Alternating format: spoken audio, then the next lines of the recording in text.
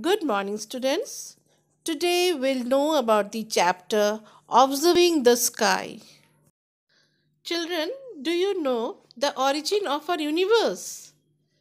The universe originated billions of years ago in a rapid expansion from a single point of nearly infinite energy density, and this theory is known as Big Bang theory. Now, children, in our universe, there are many celestial bodies. Do you know what are celestial bodies? Celestial bodies or heavenly bodies are objects in space such as the sun, moon, planets, stars, etc. Now, children, as we know that there are a very large number of stars in the sky. What is a star? A star is any massive self-luminous celestial body of gas that shines by radiation derived from its internal energy sources. These are huge spheres of very hot gases having light of their own. Stars vary in size, brightness, temperature, and color. Children, as we know that our sun, which is the only star in our solar system, shines with a yellowish white light. But all the stars are not yellowish white. The hottest star shines with a whitish blue light. As we know, stars appear as dim points in the night sky, which is due to their very large distances from us. They do not disappear during daytime. They are present there in the sky all the time. However, they are not visible during the daytime due to sun's brightness. Children, now see this light. As you know that we can see some planets like Mercury and Venus during early morning and evening hours, and thus they are known as morning and evening stars. They are seen very low near the horizon. Venus is not the only planet we see in this night sky. Mars, Jupiter, and Saturn are the other planets that can be seen in the night sky even with the unaided eye. The rest of the planets are very faint and can be seen only with the help of powerful telescope. The planet Saturn was the first planet discovered by using a telescope. Now in the next slide, children, let's know about constellation. A group of stars that appear to form some recognizable pattern or shape in the sky is known as constellation. Ancient time, this was important for them as they were dependent on these stars to find directions and to measure time. Some of the constellations are Ursa Major, also known as the Great Bear or Big Dipper. Then Ursa Minor or Small Dipper, Cassiopeia, which is visible in autumn, and the 12 constellations of the zodiac are Aries, Taurus, Gemini, Cancer, Leo, Virgo, Libra, Scorpius, Sagittarius, Capricornus, Aquarius, and Pisces.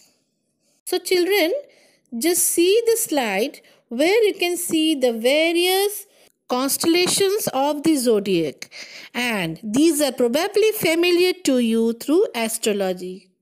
So children, do you know that the earth revolves around the sun, and along with this revolution around the sun, the earth also rotates about its own axis.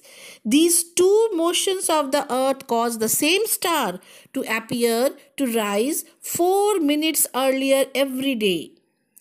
And also we can see that the whole different set of stars in the sky after every 6 months.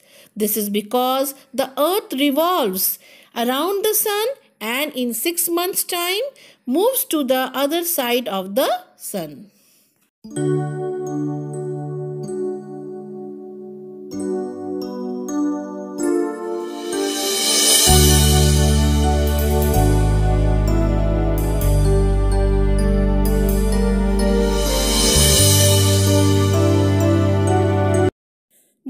next slide, let's know about the pole star or Dhruv Tara, which is a special star present in the northern hemisphere. This star, unlike other stars, appears to remain fixed at one place. The pole star is the star that is known to retain its position in the sky always. We can locate the position of the pole star with the help of the constellation Saptarishi. If an imaginary line is drawn joining the pointer stars of the Saptarishi and extended further, it will point to the pole star.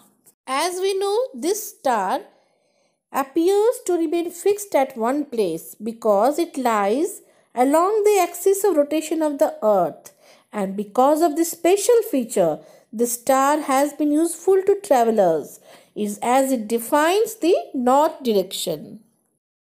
So children, as in this chapter we had a descriptive study about the stars and the planets. So now let's just recapitulate and know the key differences between stars and planets. First, the astronomical bodies that release their own light produced due to thermonuclear fusion occurring at its core is known as stars, whereas the celestial object that has a fixed path called orbit in which it moves around the star are known as planets. Second point, stars have their own light and are known as luminous bodies, whereas planets do not have their own light. They reflect the sunlight that falls on the planets. Third, stars move in their own separate orbits with a high speed, but due to considerable distance, their motion can be seen after a very long time. On the other hand, the position of planets tends to change as they move around the sun. Fourth point, the size of the stars is comparatively larger than the planets. Fifth, the shape of star is like a dot, as against this, the shape of the planet is spherical. Sixth, the temperature of a star is very high, while that of a planet is low. Seventh, there is only one star in the solar system and millions of stars in the galaxy, so they are uncountable. On the contrary, there are total 8 planets in our solar system. 8 point, stars appear to twinkle due to constant refraction of light in Earth's atmosphere. In contrast, planets are a bit closer to the Earth and light reflected from them passes directly through the Earth's atmosphere without any bending, and so they do not twinkle. Ninth, stars are made of hydrogen, helium, and other light elements. Conversely, planets are made up of states of matter such as solid, liquid, gases, or combination of these. Therefore, with the above discussion, you might have got the clear understanding on the differences between these two, along with the reasons of differences. So children, I hope you have gained a lot of knowledge with this video. So thank you children and have a nice day ahead.